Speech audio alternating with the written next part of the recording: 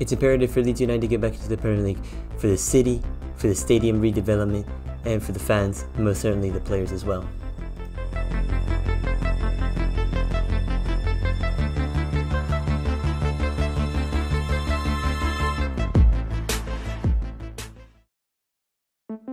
They haven't been good enough, says Sam Allardyce about Leeds United. They've got really poor individual defenders who will always make mistakes.